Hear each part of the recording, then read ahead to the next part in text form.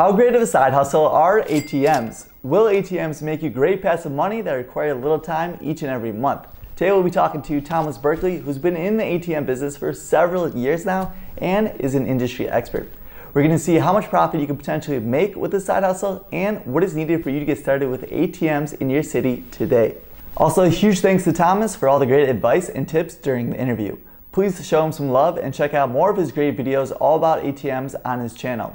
Now, let's jump right into the interview. All right, so now we're going to be jumping right into the questions. First off, I was just wondering if you could tell us about your YouTube channel and what your videos are about. Yeah. So my YouTube channel, the name of it for those who are interested is just Thomas Berkley. So that's Berkley. Just type that into YouTube and you'll find me 100%. And basically what we do on that channel is we teach entrepreneurs and investors on all the different tips and tricks that they need to start their own ATM business. All right, awesome. And how long have you been in the ATM business? Yeah, I've been over in the industry for over a decade now. And I actually started my journey with teaching other people probably about 4 years ago, 2018. Okay, awesome. And there's just like so many side hustles out there. So how do you end up choosing the ATM business over other side hustles and businesses out there? Yeah, well, actually, my journey really started back in the military. I was in the Air Force for about 9-10 years. And during that time period, I actually met my first mentor, who he just so happened to be from Ohio as well, which is where I'm from. And he really, basically, there's areas in Ohio that are really country. And so they're really small, very small populated areas. And because of that, he was able to really shake hands with the small businesses, the credit unions, things of that nature. And because of that, he kind of saw the profitability of ATMs and how that worked, and he got into it from that aspect. And he kind of knew that I had more of a entrepreneur background, and it was something that I really wanted to pursue. So he said, "Hey, I have this new side hustle here for you. I can teach you this if you're interested, and then once you get out, you can try it." And so the rest was history. I did the remainder of my time while I started to educate myself with him.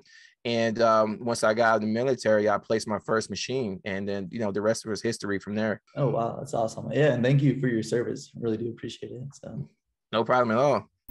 But yeah, so it sounds like a mentor, and you do have one-on-one courses, and we could kind of go into that more details and later on in the video. But for the next question I have is like, what do you need to get started? Could I just buy an ATM, find a location, and I'm ready to go? Or is there a lot more to it? Yeah, in the perfect world, you would be able to do just that. In any other industry, any other business, you would be able to do just that. The one thing that's really odd about this industry is that getting the ATM is actually the very last thing that you're going to do. The very first things that you need to have a dedicated LLC for this industry, and you need to have a dedicated account for this industry as well.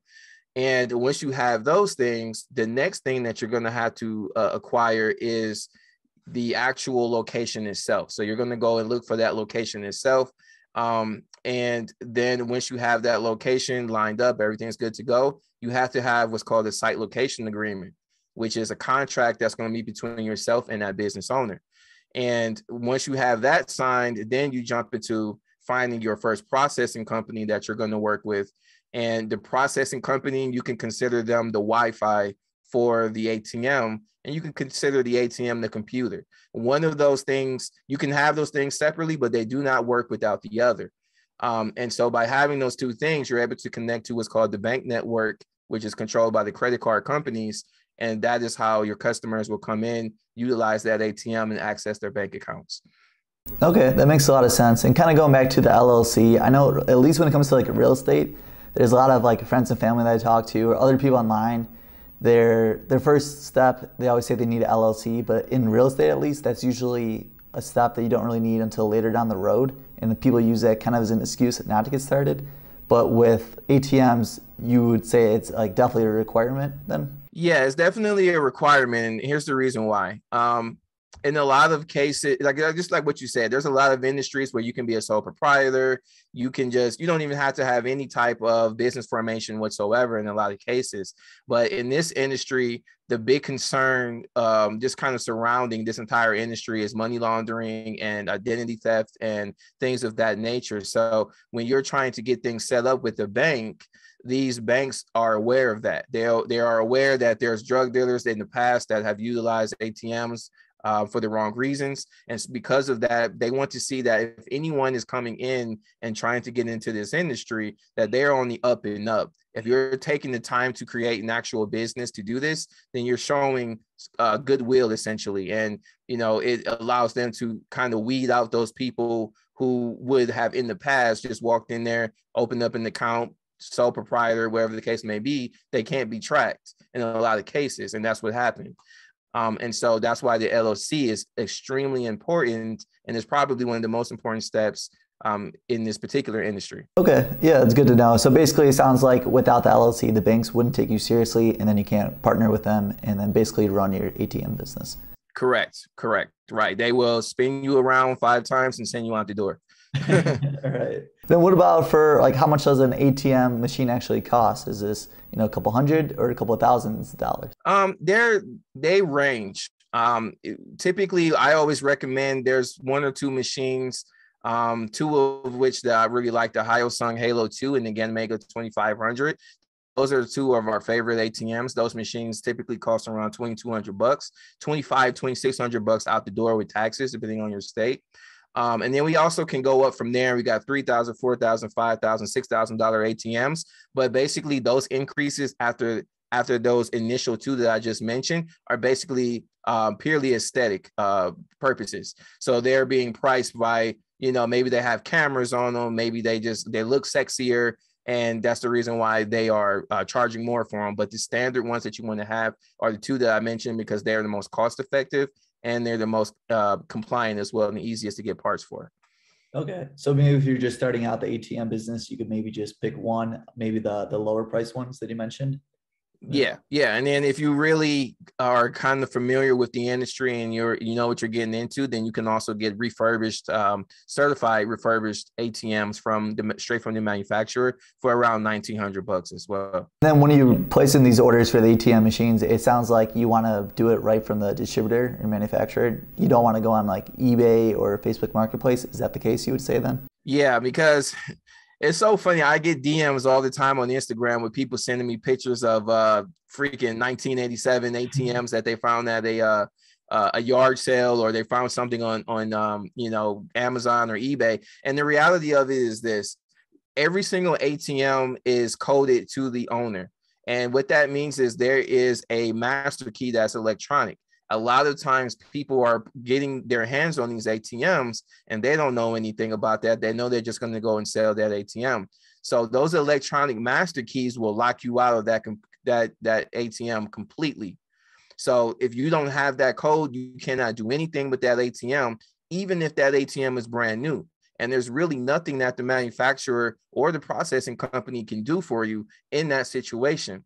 So I tell people that if you were to go get something from eBay, that you get all of that information. But even then, there's no guarantee that that information is going to be correct and or accurate. And that's going to cause you to be either in a situation where you have a outdated ATM, which is going to cause compliance issues, which is going to lead you to a fine or a lawsuit, or you're just going to have a big paperweight because you can't do anything with that ATM. So I always suggest that you go straight to the manufacturer.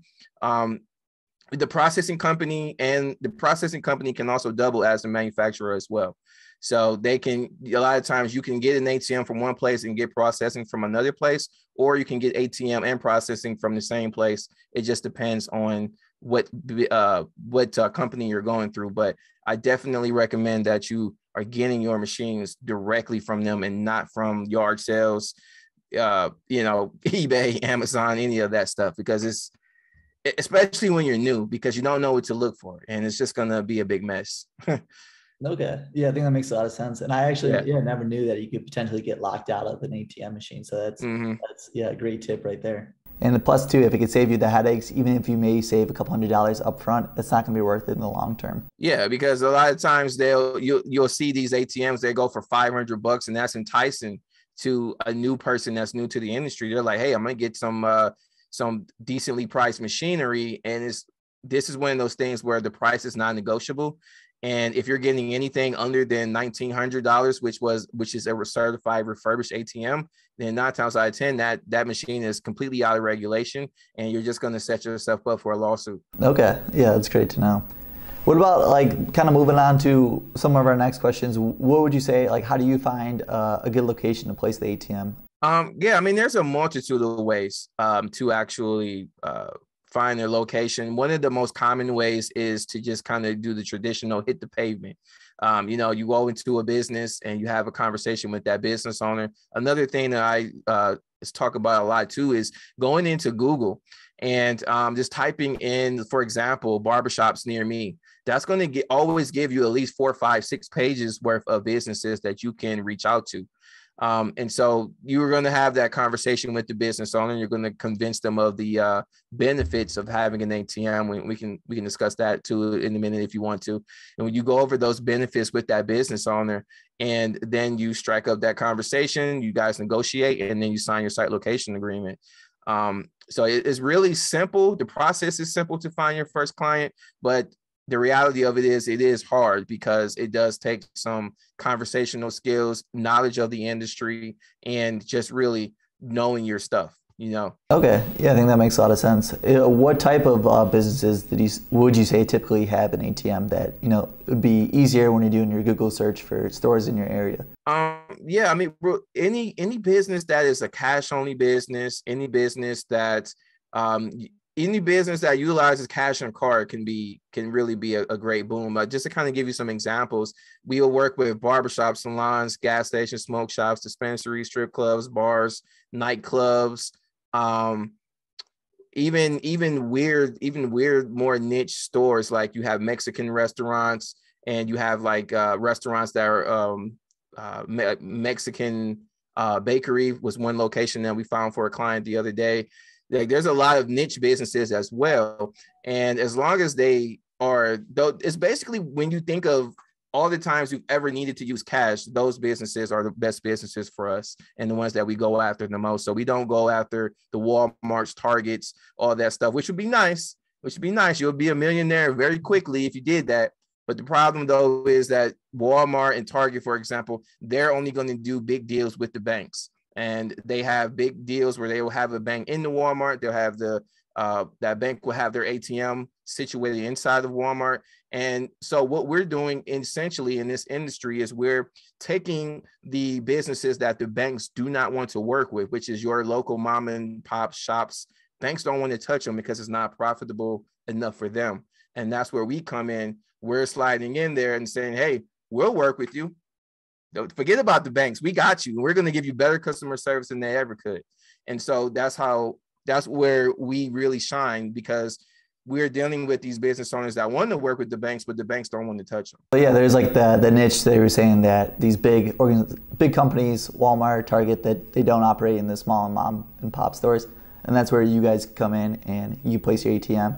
But like you said, what places do you need to actually use cash? That would be a good spot for an ATM. So what about when it comes to like negotiating these places? Say you find a barbershop that is willing to put your ATM there. How much do you pay them to have your machine there? Yeah, well, there's a common misconception in the industry right now where people are saying, hey, you have to give the business owner something. And then people who know nothing about the industry might come to you and say, hey, why wouldn't you pay that business owner anything? It's their business. And that's completely wrong. Whenever you approach a business owner, you do not pitch to them, this is how much we're going to pay you. And the reason why you don't do that is because they're already getting two major benefits from having an ATM in the business. The first benefit is they're saving thousands of dollars every single year by having an ATM in their business. The reason for that is because if you've ever used a credit or a debit card inside of a business, you guys know you swipe your card, you type the PIN, whatever you do, that business owner has to pay a fee of anywhere from 2 to 5% on that transaction. So not only have they lost money on the cost of goods, but they're losing money on the processing fee on top of that. So now they're losing thousands of dollars every single year to these processing companies. And so by having the availability of cash in that business, some of those people that come in there are going to use cash. And now every time a person uses cash, that person is saving 20 bucks, 30 bucks, 40 bucks, 50 bucks, 100 bucks every single day, which equals to about a couple $1,000 a year. Secondly, they're going to see an increase of business or foot traffic in their business by at least 20%. And the reason I say that is you just kind of put the scenario out there. Let's say you have a convenience store, it has an ATM in it. There's a barbershop across the street. Barbershops are typically cash only. So that barber is going to send a new customer over across the street to that convenience store to use that ATM. You as the ATM business owner are going to make money because your ATM is there and it's getting used. But the business owner now has a new client because that person that came from that barbershop, they might say, hey, this is a nice place. I might buy me a couple of snacks or something on my way back across the street. And now, because that ATM was there, that convenience store owner just got a new customer and they just got a new sale and they just saved money on that transaction because that person used cash. So you don't have to offer them anything up front. Now, you can offer them something, but you will use it only as a negotiation tool because some business owners are going to be like, hey, that's cool. I see the benefits, et cetera, et cetera. But what is the financial benefit for the owner? So at that point, then you can start to negotiate what that might look like. Typically, I never go more than $1 and I start at 50 cents because you want to make sure that at the end of the day, it's your business and you have to make money. So you never give that business owner more than $1. But we always start at 50 cents and then work our way up and see what, just like in any other negotiation. A lot of people are screwing themselves because they're immediately going in there saying, hey, I'll give you X, Y, Z. And they didn't have to do that. Yeah, I think that's a great tip right there. I feel like especially if you come in showing all of your hands, the cards, you're going to put yourself in a bad negotiation power. So it goes back to like just mentioning all the benefits that come with having an ATM and how, like you said, it could increase sales and customers. So after you have a location, you have your ATM in there, you have the agreement with the actual business. How much are you charging your clients to use the ATM? Yeah, so typically surcharge, just to kind of like give you an average across the United States. Anyway, we're looking at anywhere from $2 to $3. $2 and $3.50 realistically. But we're seeing the sweet spot is between $2.50 and $3. I have a student in Hawaii who's charging $4 and some change because that's what the surcharge is in that particular area. So he's killing it right now, but that's not always the case here in America, unless you're in like a strip club, airport, casinos, those kind of places. You'll see a lot of astronomical surcharge amounts, and you're going to whoever has an ATM in there is rich automatically off of one ATM. That's what I'll say to that. But essentially, it's between $2.50 and $3. And so every time someone uses that ATM, you'll make $3 on that transaction. Okay, kind of, it just goes back to where the location, how much demand is basically what you could charge then. But right, so the more usage an ATM sees, the more money you would make, to the tune of the lowest amount that an ATM would typically see in a good location is around $250, $300, and they can go all the way up to making $1,000 a month in profit. And it kind of scales from there. And the more ATMs you add on top of that, the more money you make. But how much time does it require to maintain an ATM? Is it something that's pretty passive, or you can set it and forget it, or are you gonna have to keep checking on it weekly?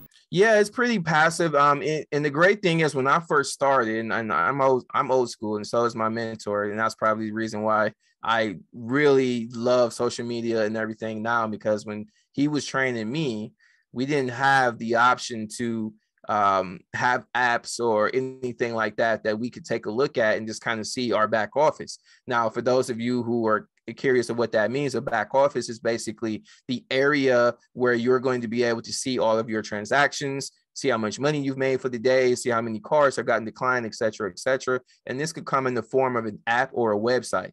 And so we didn't have that back when I first started, but because we have that now, you never have to leave the house or go to that business to know what's happening to that ATM or what's going on with that ATM.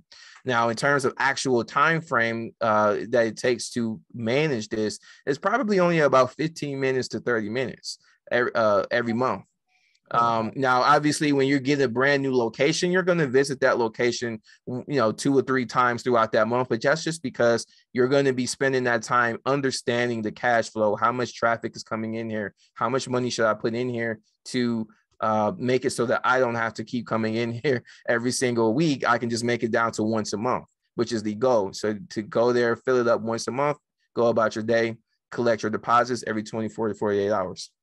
Okay. So yeah, it just depends on location and then how much money you're going to be putting in there. How often do you have to restock the money? Sounds like every month. And I guess how much money are you putting in it? Yeah. What I always recommend is I recommend not putting any more than $8,000 in the ATM at one time.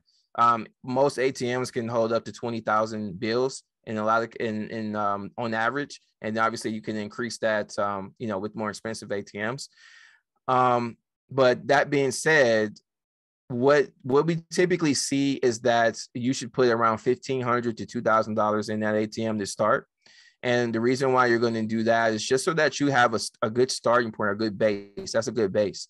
And so based on the amount of traffic, you're going to see that I need to either increase or decrease the amount based on how many transactions I'm seeing. So if you're seeing that people are really going through this money, you might want to double it, have $4,000 in there. You might see that $4,000 is the sweet spot, and you don't have to visit that location but once a month.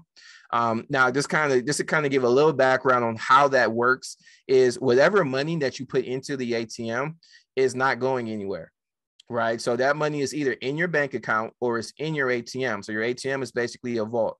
And so whenever you want to, you can walk up to that vault and just pull that money out, or vice versa. You can go to your bank account and pull that money out. All the money that gets taken out of the ATM is basically being recycled, because within 24 to 48 hours, that money is deposited back into your bank account, plus that profit that you made for the day. So you're basically, all the money is just going full circle.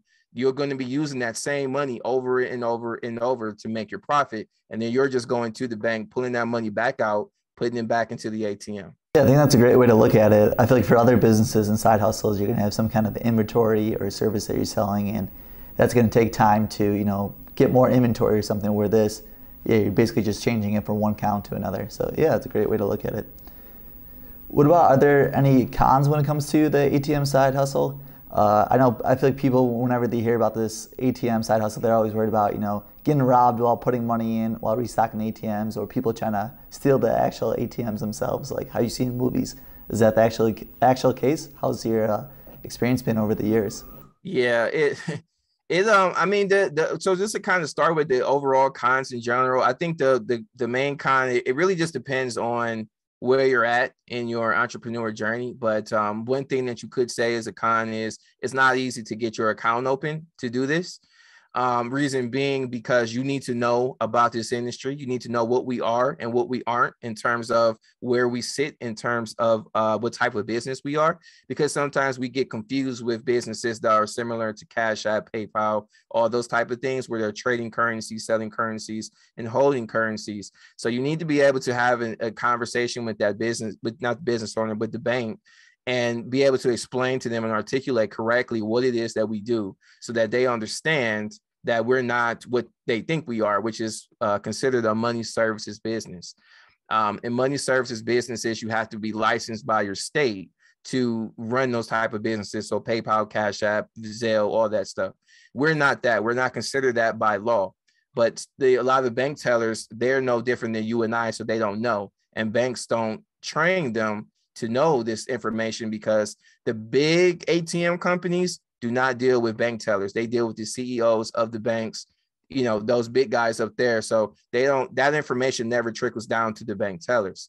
So what we will see though, is that a lot of people don't get into this industry because they can't get past that aspect of things.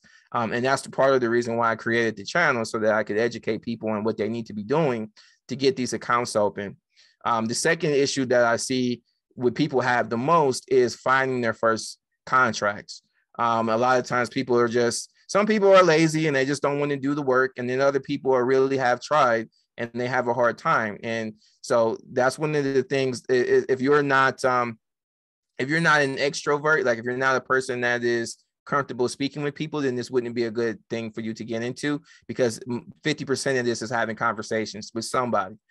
So that's one thing. And then when it comes to being robbed and things of that nature, I think that's a really valid concern, because things like that do happen in this world, and we can't deny that. But the reality of it is that you have a better chance of getting hit by a car than getting robbed at your ATM, assuming that you're not putting your ATM in the hood. That's what I always tell people. Do you plan on putting your ATM in the hood? If so, then yeah, you probably should carry a little bit there. But if you don't plan on doing that, then you really don't have anything to worry about, because the whole entire process of switching out your cash takes about 1 to 2 minutes.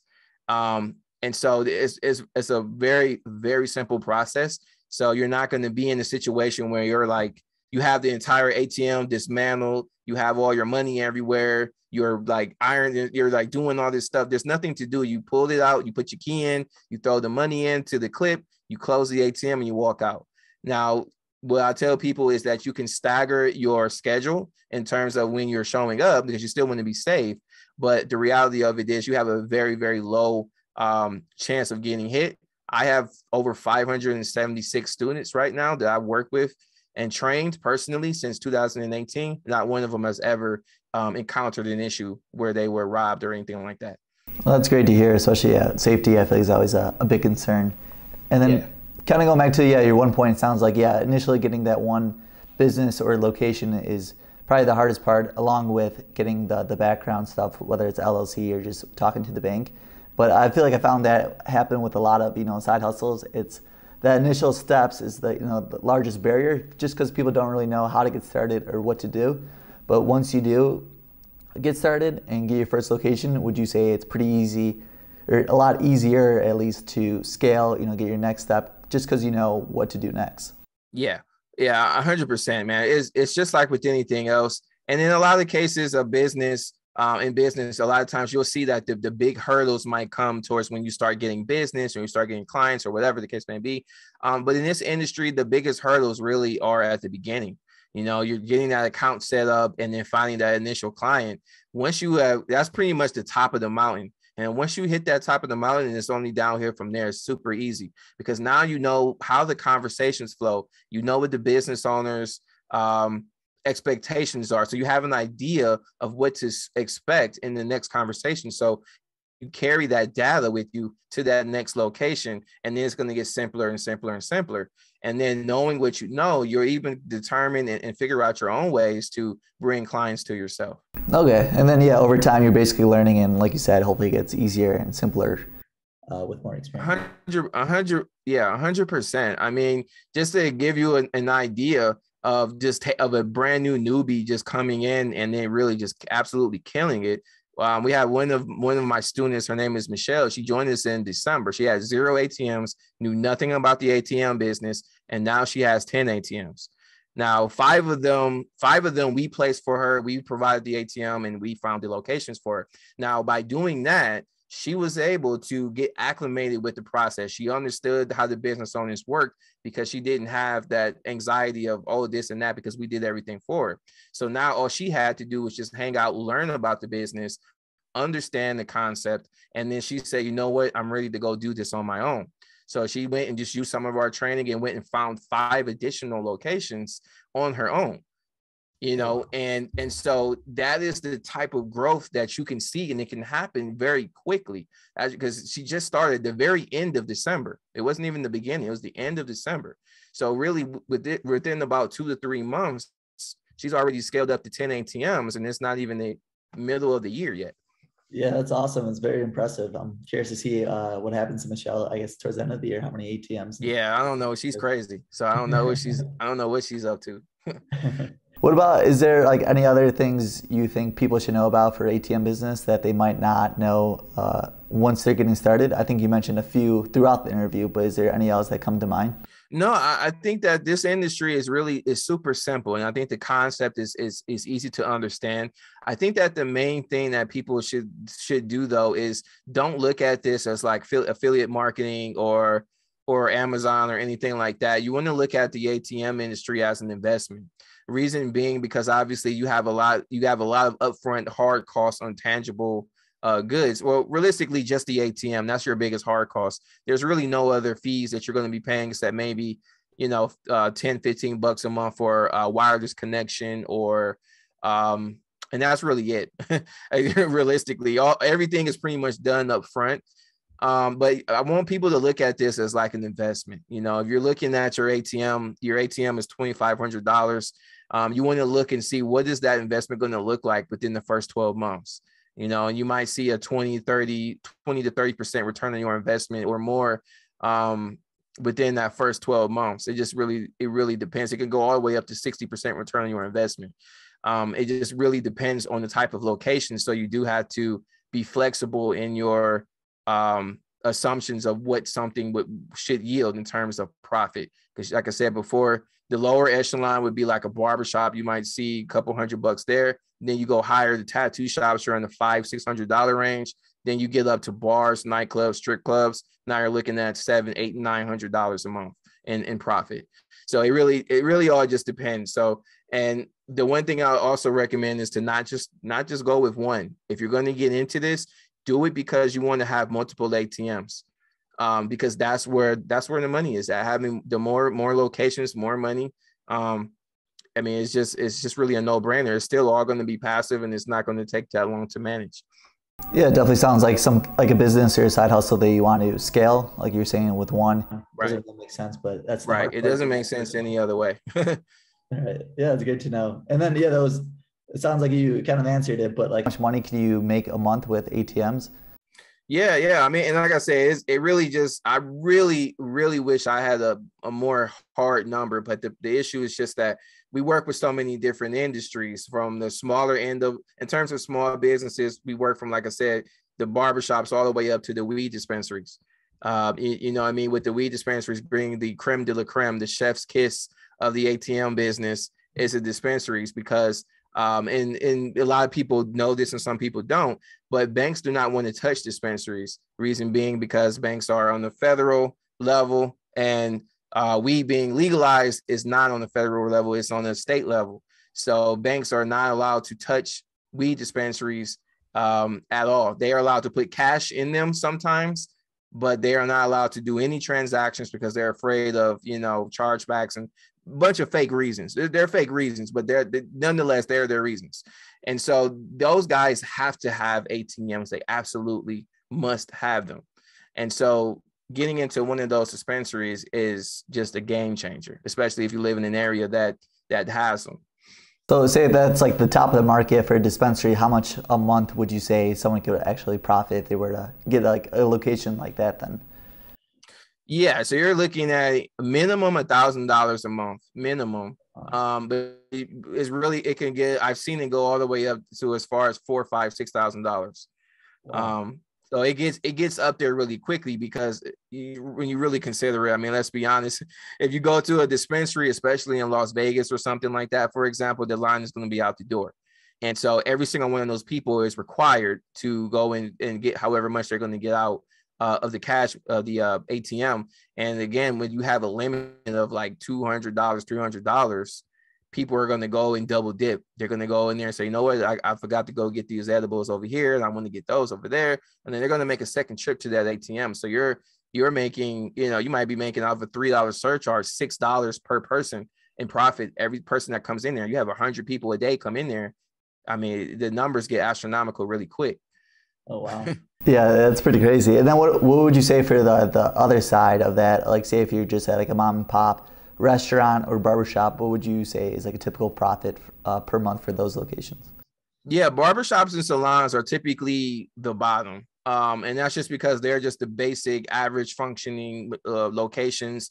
But they can actually get scaled up pretty quickly as well. It really just depends on how many chairs, how many seats is in that barbershop, how many chairs are there. If there's only like 1 or 2 chairs, then you're not going to see very much profit. And that kind of goes hand in hand with really knowing what to look for when it comes to profitability on locations.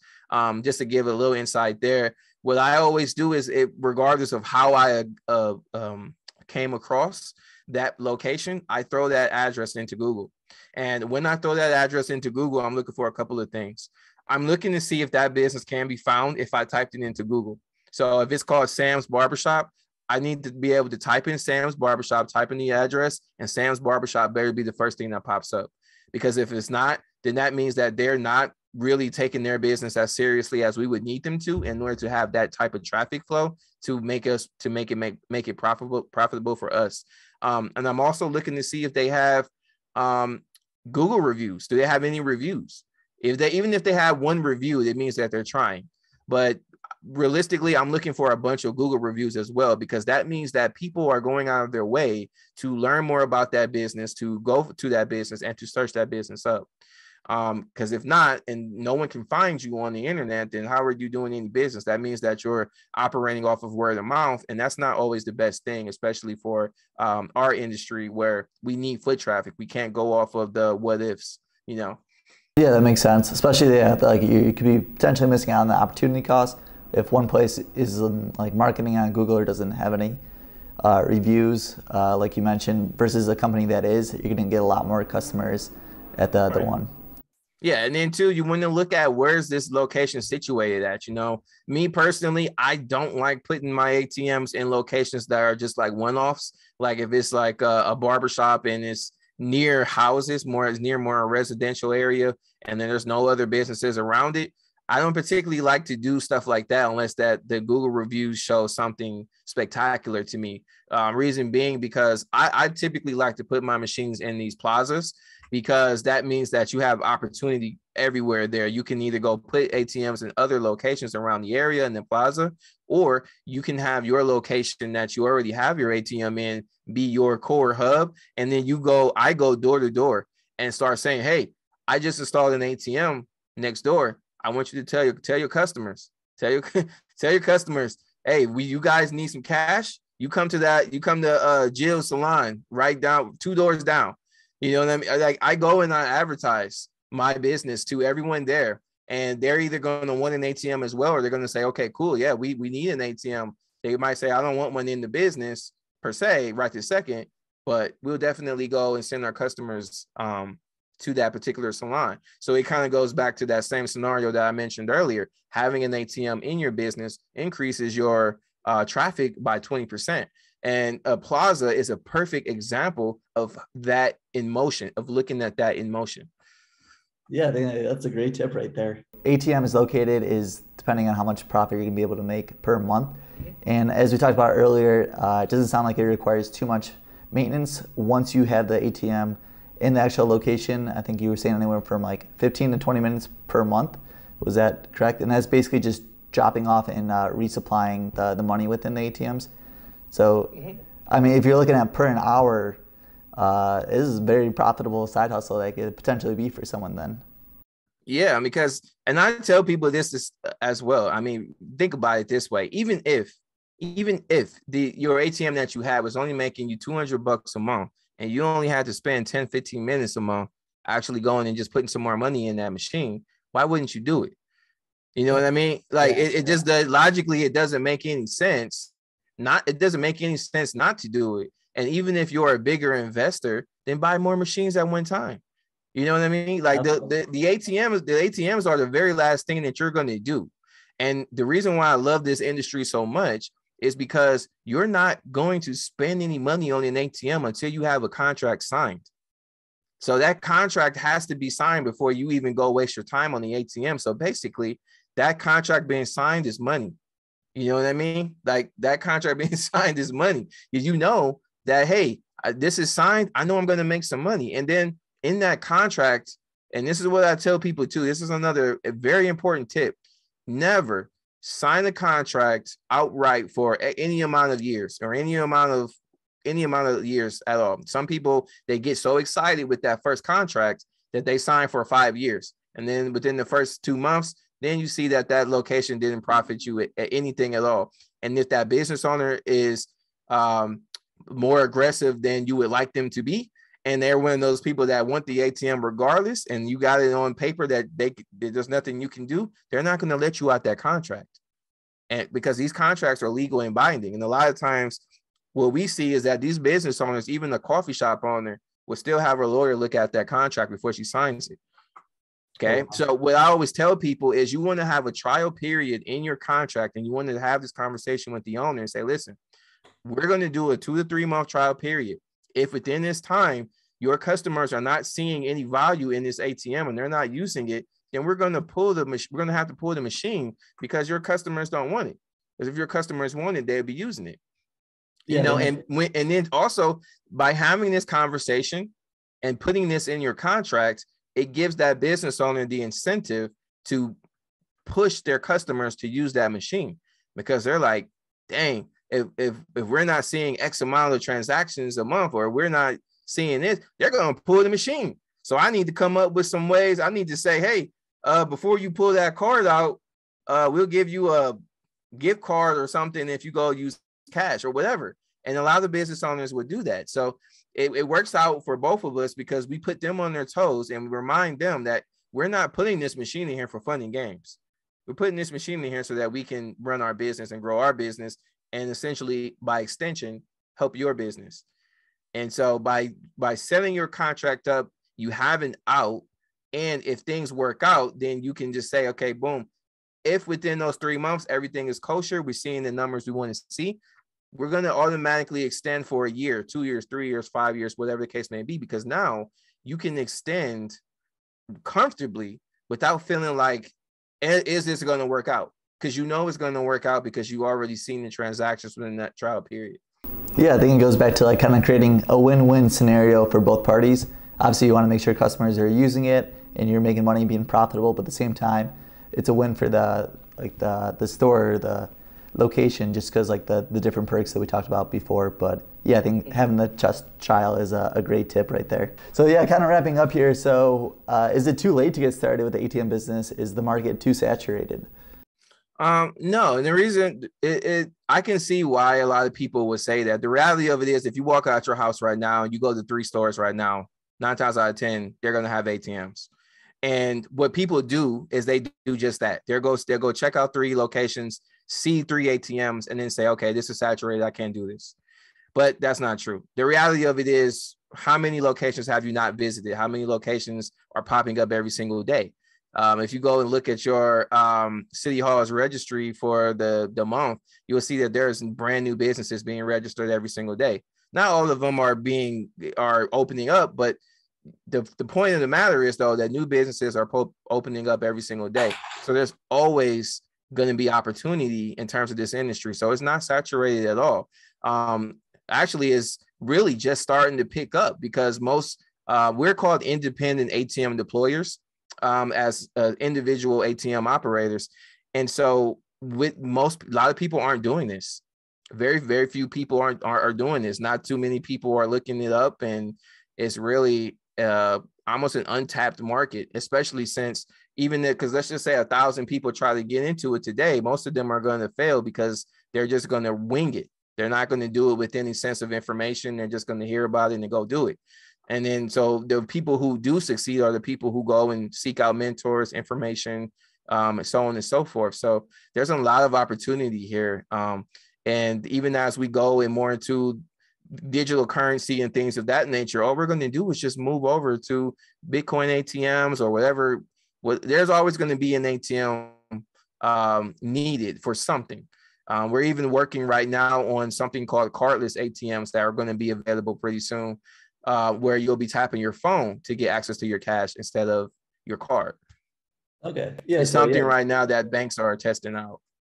Yeah, it definitely sounds like there's always going to be a demand for whether it's cash or, like you're saying, an evolving market, whether it's like Bitcoin or other machines in the future. So yeah, definitely a lot of potential with it. What about, who would you say, like, would you not recommend ATM businesses as side hustles? Like, for example, last week I interviewed another YouTuber, McCall, who does couch flipping. And for me, it wouldn't make sense because I don't own a truck or a garage to store the couches. So nice. Yeah, what about for like this then? Yeah, so for ATM business, is there a certain group of people you would say that this isn't for you? Maybe someone that's like an introvert, gets very nervous talking to new people, or is there other people you would not recommend this for? Yeah, 100%, man. Honestly, the people I wouldn't recommend this to are people who are impatient, people who are introverted, but are not able to tap into extrovert functionality. And what I mean by that is me, for example. I'm an introvert. I don't like talking to people at all, but somehow that's what I do for a living. And that's just because I'm able to tap into the extrovert, functionality. I mean, maybe it's for me being in the military and all of that. I was able to kind of come out of my shell during that time. But a lot of people that are introvert don't kind of have that outlet like I do. And I know that talking to people is terrifying for an introvert. I know that firsthand because I'm an introvert. And so, yeah, it wouldn't be the best for you, because what I know about introverts, and for me being one, when you're talking to someone, as long as the conversation is positive, you're okay and you can maintain. But then if they throw a rebuttal or an objection or something like that, you start sweating, and you start sweating bad.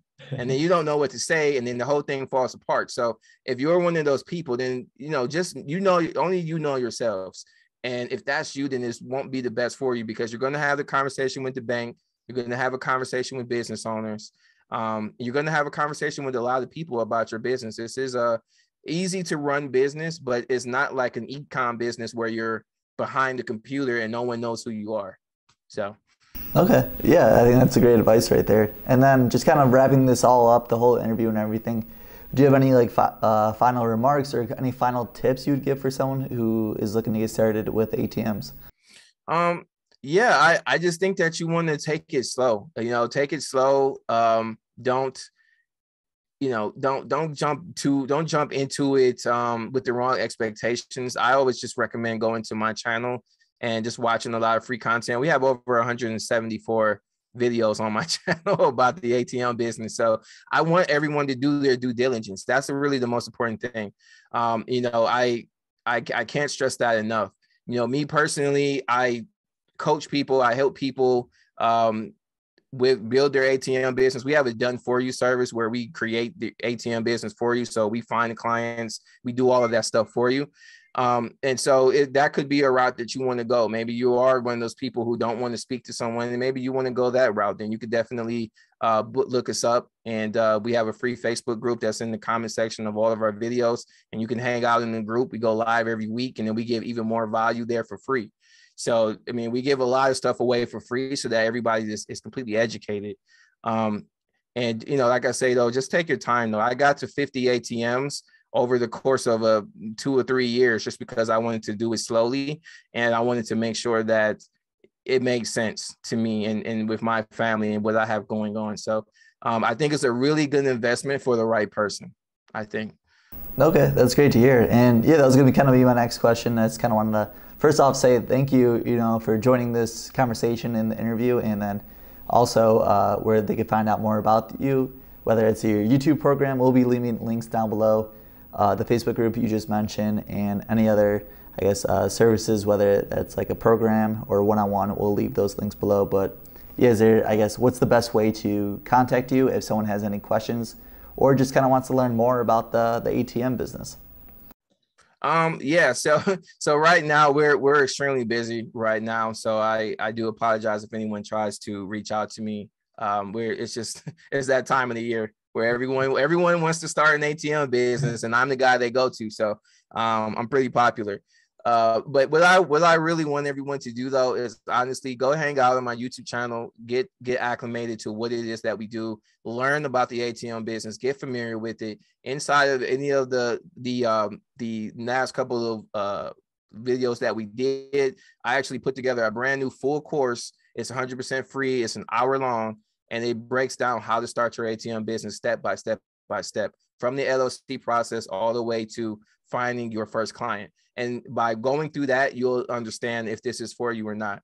And if you want to reach out to me and ask any questions, hit any of those links. It'll take you to VSL, and you'll be able to join our free Facebook group. And then myself or someone on my team can answer any questions you have there. And then, like I said, I go live every single Wednesday inside of the group, and you guys can ask me questions there as well. And I can answer them right there in front of you in real time. So. All right, awesome. Yeah, like I said, we'll be leaving links down below if anyone wants to check that out for any of the viewers. But Thomas, yeah, thank you for taking the time today to answer all of our questions and helping us learn a lot more about the ATM business. Oh yeah, I'm here if you guys have any more questions. I have a lot more to say. All right, awesome. Thank you, and I'll talk to you later. All right, cool. All right, bye. Huge thanks again for Thomas for all the great advice and tips on how you can get started making thousands of dollars per month with ATMs. If you want to learn more about ATMs, feel free to check out his channel and subscribe. Please leave a comment down below what side hustle you would like for me to do an interview for next. If this video brought you any kind of value, please make sure to subscribe and share the video. Feel free to check out my other videos all about different side hustles that I personally have tried and learn more about personal finance. I'll see you guys in the next one. This is Kevin, your financial tutor, signing off. Peace.